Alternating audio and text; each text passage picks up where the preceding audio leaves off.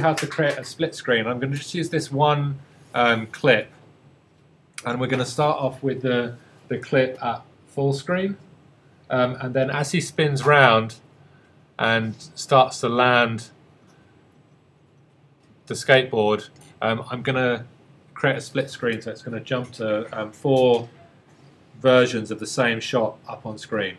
Okay, so I'm going to use the blade tool first just to slice this clip at this particular point. So I've got one clip at the start, and then it cuts, and there's no break in the footage because it's cut in the same piece of footage. Now when you see this red marker here between 2 bits of footage, it's a through edit marker. So basically it means that the clip directly before the edit is exactly the same as the clip directly after the edit, and the in point is right next to the out point, or the out point is right next to the in point. Okay, so it's kind of a seamless edit.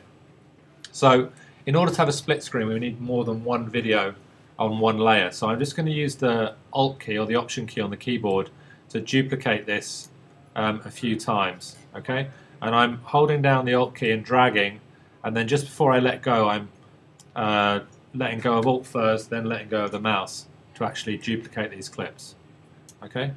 So we've got 4 clips exactly the same up on screen, and there are a few different ways in which we can make a split screen. One is to rescale those clips, the other one is to crop them and rescale them, so we can kind of put different parts of that clip in different parts of the screen. So basically I'm going to take this top clip and just rescale it and put it up to the top left. So I'm going to do this by coming up to the canvas and going to image and wireframe, and then just rescaling this.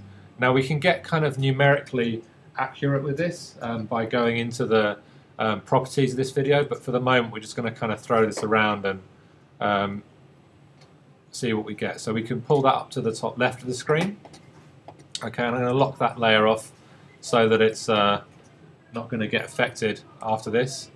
And then for the second clip, I'm actually going to crop it and then move it so it does something slightly different. So if I double click on this clip and come to the motion properties, here I have crop options, and I can basically crop this video. So I'm going to crop from the left.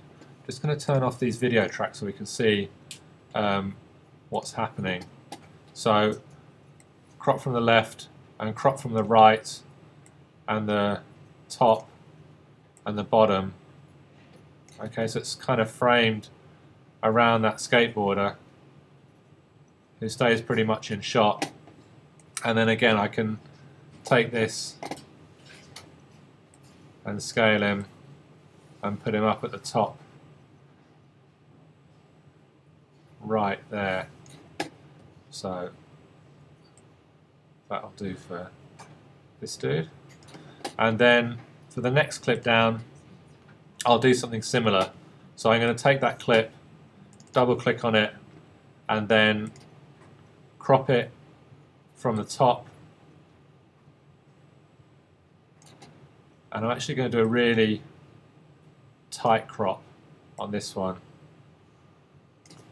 I'll just turn this layer off so I can see what I'm doing. And then from the left, and then again I'll just rescale this guy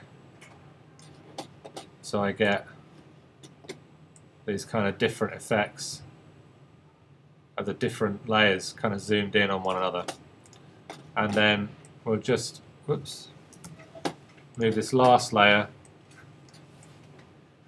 down, and I'm just going to keep that at the original scale. Okay, and you can see I can just click and select these layers when they're unlocked. Just basically want to fill the screen with all of this.